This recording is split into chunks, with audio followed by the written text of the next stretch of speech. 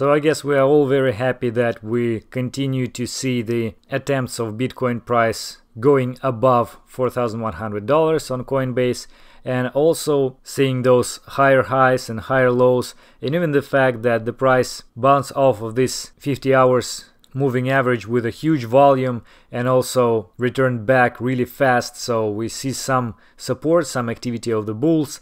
And today I would like to talk about one more interesting indicator, which again supports the fact that we are most likely seeing the reversal of the trend. For example, as you may remember from the yesterday's video, we were looking at the Heikin Ashi representation of the total capitalization of the crypto market, and it was actually showing the clear sign of the reversal. So this is Bitcoin price, right? But actually, if you look at the total capitalization of altcoin, okay, let's switch to the total capitalization so you'll see it more clearly. We have this green doji and like this wedge and the volume and so on. So it's a very interesting sign of the possible reversal of the trend. But now even if we look at the Bitcoin price, then we will see that actually if Bitcoin will make a little bit more move during these couple of days, we will still able to see this doji becoming green, and it will be also a very bullish sign, the same as we would have with total capitalization of the crypto market. But today I was going to mention different thing,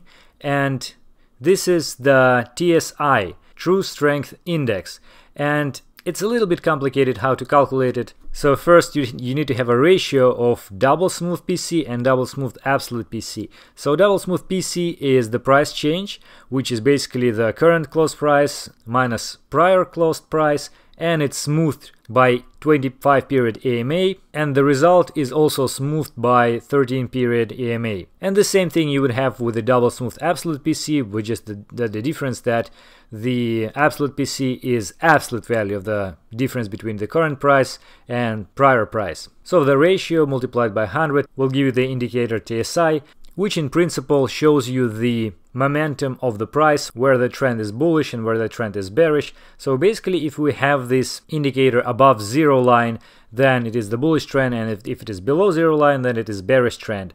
Also, we have two lines. Blue one is the TSI itself, and red one is the EMA smoothed TSI. So when you have the crossover, when the blue line intersects red line from the top, then it is the change of the trend from bullish to bearish and vice versa. So first thing, of course, is that recently, basically 3 weeks ago, we saw this intersection happening, and it is a bullish intersection. Basically, it continued to evolve because of the few green candles over here, and in fact, this trend is really strong. If you remember a few videos ago, I was saying that somewhere around here maybe it was a chance that the price will go lower for the correction, and you see this sort of a doji indicated that it indeed may happen. However, it did not happen, and we went even higher. But now the trend is so smooth, so we would expect a breakout of this trend downwards. Maybe actually the surge by a few hundreds of dollars will precede that, but who knows. Now we actually in a very important point, and like if the price will go a couple $100 higher, then everybody will agree that there's a bullish trend very strong and everybody will buy, so we'll have FOMOing people, probably price will go even higher. And if you look at the monthly chart, then you would see that these two green candles are pretty much similar to red candles, and it really looks like a symmetrical reflection of the previous drop. So technically, if the price will go above that, it will be a signal for the growth and a lot of people will buy, so we may even have something like this. And since the level of $6,000 is very strong, we may actually have a pullback and maybe even draw something like this, which is like cup and handle formation. And if it will be so and we will actually manage to go above this line, then this pattern will lead us to the very bullish territory. I wouldn't even dare to call the numbers, but it is like over optimistic scenario, because technically we would better to go in this territory for a while, maybe until the end of the year, and then start to grow eventually, something like that.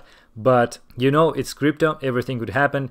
As usual guys, not financial advice, but you see, even such crazy scenarios are possible. So, but what we are seeing at TSI is that, especially on the weekly time frame, of course you would need to tune the settings, but even on a weekly time frame you could see that in the previous bear market, when we had the final drop in January 2015, what we saw is that before that we had a very bearish behavior of TSI, basically from the top of the price going lower. Just one attempt to have a crossover, but it didn't work out, and then eventually the TSI was in the territory below zero, which is very bearish. And surprisingly, the price of Bitcoin at the bottom in January 15th was just a month before the TSI showed the minimum point around here in February.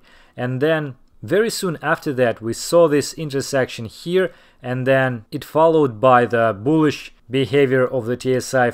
Eventually it intersected the zero level and we went to a bullish territory. So what we see now is very similar. In fact, the low of the TSI was in January and the lowest point of the price was in December.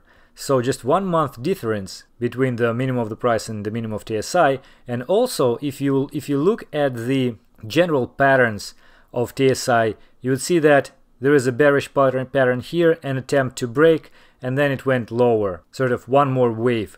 Here again, bearish pattern, tried to attempt to break, no, went lower. In fact, there was an attempt for the reversal even here, but there was no intersection. So here as well, you may say that this was one of those attempts, but we actually succeeded and now we have this cross. Of course, all of that is very arbitrary and relative and so on, but still, general behavior is very similar. Moreover, looking at the logarithmic timescale, you will see that this intersection of the 100 weeks and 200 weeks moving averages, the same as here, was after the bottom. Of course, this is sort of a bearish crossover, but on such timescale it actually doesn't make much sense. But the timing is very important, and at the same time, for the daily time frame, you would see that now we have the intersection of 1500 days moving averages, and the price is actually higher than this, than both of those moving averages, and we may even have the intersection of those